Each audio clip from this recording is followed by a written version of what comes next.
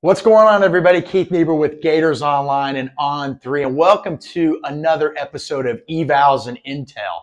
And in Evals and Intel, we give you an evaluation on a prospect that's high on the Florida board, and we give you some intel on that player as well. And today's prospect is McCray. He's an outstanding four-star defensive lineman from Daytona Beach, mainland Florida. I happened to have a chance to go watch him play just this past Friday night, and he really is an intriguing athlete. You got to love the body, 6'6", 275 pounds in that range. You got to love the skill set. He can do a little bit of everything. He can play on multiple spots across the defensive line. And you got to love that he's got a high football IQ as well. This is a very intelligent young man. Now, he is high on the Florida board, very high. The Gators have 22 commitments, and they don't have many spots left right now with the number 3 class in the country. 4 or 5 remaining that they will be using on high school prospects. But they would take McCray. He is an absolute dude, as they say. Now, Florida is also high on his board. He has a Final 5 of Florida, Florida State, Miami, Auburn, and Georgia. And we'll talk about his recruitment a little bit later in this episode of Evals and Intel. But first, let's get to the eval part. We're going to show you some highlights, and you're going to have to listen to me talk about the things I like about McCray. So let's go to that right now. Take it away. You can't talk about McCray without bringing up his body. You know, when you talk about great pieces of play, his is certainly right up there among the very best you'll see from a high school prospect. LJ is every bit of his listed 6'6" and 275 pounds. He has long arms and very little bad weight. This is a Sunday body, period. Now, one of the things that caught my attention was that as big as McCray is, he was able to get skinny in space. And that's a vital trait to have for someone playing inside along the defensive line, where you have to fight through one and sometimes multiple offensive linemen. LJ has the body quickness and overall agility to turn his hips and shoulders and combine that with strength and power to quickly slide past and dip under or around the opposition. In other words, he's not just running straight forward. He's attacking from different angles.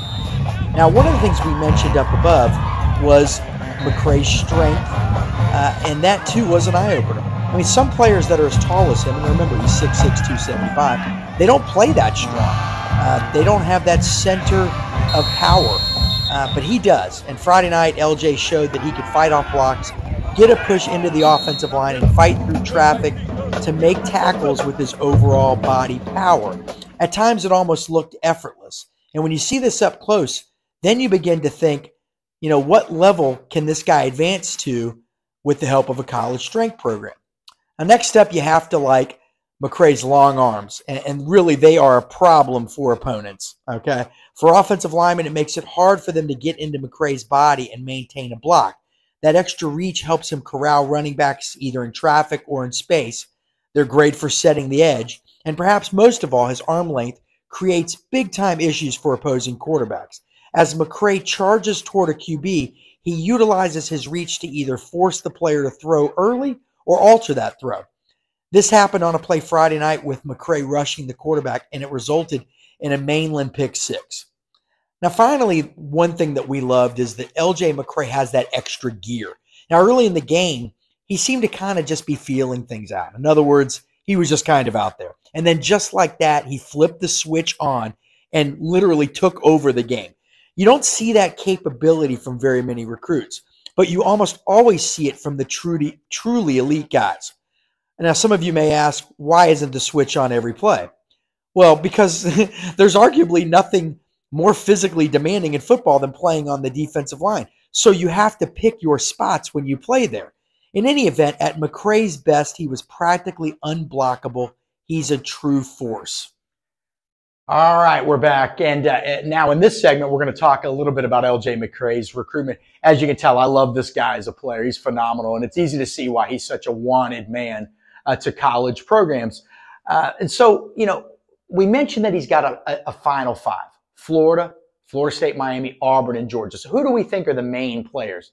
Probably Florida and Georgia. Okay, we know Florida really thinks Georgia is a factor in this recruitment. We've been told Georgia feels the same about Florida, but also don't discount Florida State. So probably those 3 schools with Auburn and Miami on the fringe. But, you know, he's officially visited those schools. He likes those schools too. So anything you could say is possible. Things can always change. But right now we're focusing on Florida, Georgia, and Florida State. So Florida and Georgia, he visited both of those schools the last week of July. Florida was a midweek visit. Then the weekend visit was to Georgia. He's been to Florida probably more than any other school. He loves it there. He's really connected with the coaching staff.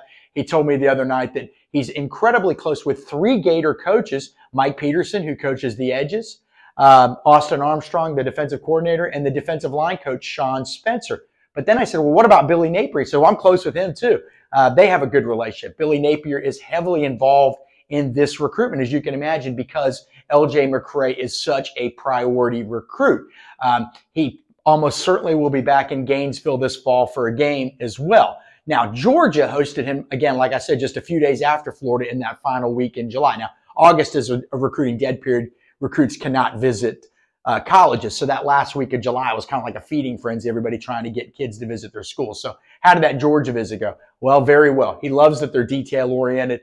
He loves that they win. And he's pretty close. He's gotten pretty close. And Florida fans aren't going to want to hear this, but he's built a solid relationship with Georgia defensive lineman Jordan Hall, who was a big Florida target in a previous cycle, and he's from Jacksonville. So, you know, there's a lot to weigh here between those two schools. At Florida, you've got the proximity to home.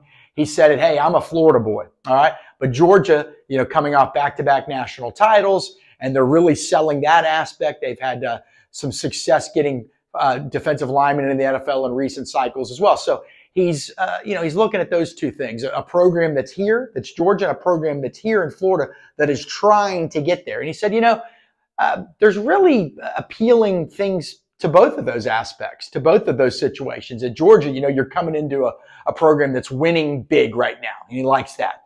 But at Florida, a program that he says is on the rise, he firmly believes that. He said, look, at Daytona Beach mainland, I came in and my program wasn't much, and we helped build it and become something. So both of those situations are appealing. He's built good relationships with people on both staffs. And then you have Florida State. He's going to officially visit the Seminoles, I believe, the weekend of October 7th, and they're hanging around, and they're going to get that last official visit, so we'll have to see what happens.